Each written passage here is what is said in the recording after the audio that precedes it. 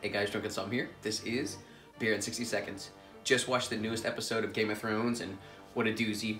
While we were watching it, we were drinking the Queen of the Seven Kingdoms, which is very appropriate. It's all about Cersei and what a wild episode that was. This is a sour ale. It's a golden sour ale, so it's a blend of Belgian style ale and sour ale. Real nice lemon grain.